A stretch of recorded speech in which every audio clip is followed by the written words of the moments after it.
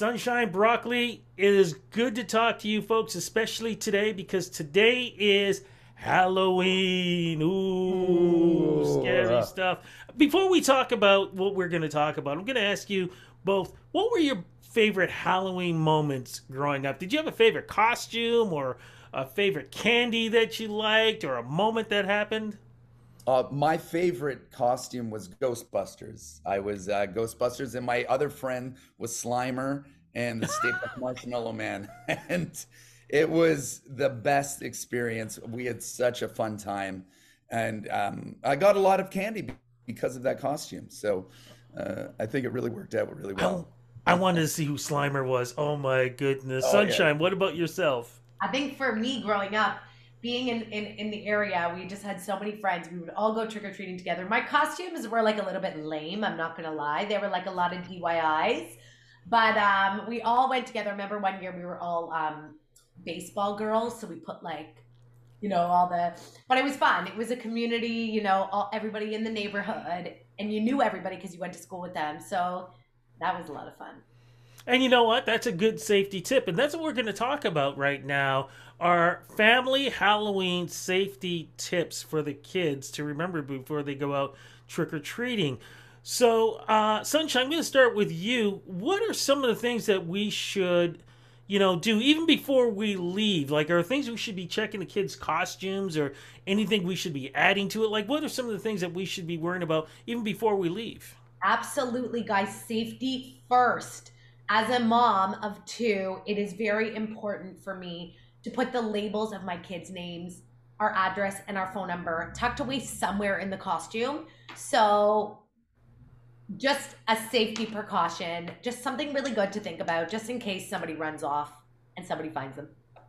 Okay, so important with that. Broccoli, what is a tip that you can think about, like, whether it be for costumes or anything like that? One thing is like have kids maybe carry glow sticks or flashlights to help them see, at night and to always make eye contact with drivers just in case if you're wearing masks so nothing's obstructed or anything. And save some candy for your siblings. That might be a good thing to do too. Don't eat all of your chocolate at once. And also make sure if anything's unwrapped, don't eat it, and get your parents to check your candy before you eat it. That is so important. That one was like drilled into my head as a kid. You could get the candy, but you weren't allowed to open or touch any of it until your parents dumped it over on the table, went through it, and then let you know which ones you can have or you can't have. Sunshine, what are some other tips that you can think of for kids, for families going out there for Halloween? One thing that you did mention when you said earlier was about the neighborhood.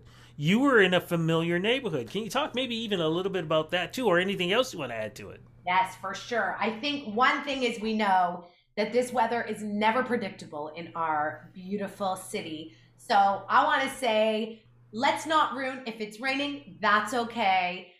We got to just be equipped. So let's put our kids in lots of layers. Let's make it as enjoyable for them. Whether if it's raining, we'll have an umbrella. Maybe we can add that to the costume. But also, what's very important is numbers. Go with a group of people. If you're 10 and under, definitely be accompanied by a parent or a guardian or somebody who's older than you. But safety first, guys. That is the most important. Broccoli, I want to add to something that Sunshine just said and what you said earlier about the glow sticks and things like that. And the other thing I always learned too was two things, and agree or disagree, or I'd love to hear your comments on it. Number one, kids can get excited holding hands and running across the street, like not watching the lights. Talk a little bit about that, please. Yeah, you just have to take these safety precautions quite seriously. I mean, it can get exciting. You're dressed up, Halloween's happening, and you're with your friend. Hold your hand, but always look both ways and take it slow because there's a lot of action happening. There are a lot of ghouls and ghosts, and there's a lot of things to look at. So there can be many distractions. So make sure that the least distractions as possible. Put your phones down.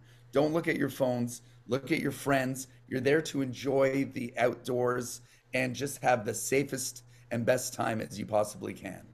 And I want to add that to the drivers too. Drivers, be very careful at that time period because the trick or treaters are going to be definitely out there. So, drive with a little bit of caution. That's always important.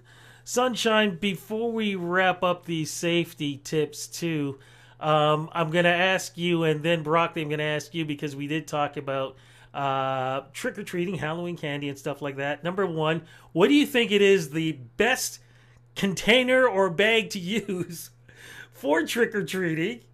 What was your favorite? And two, what was your favorite Halloween candy?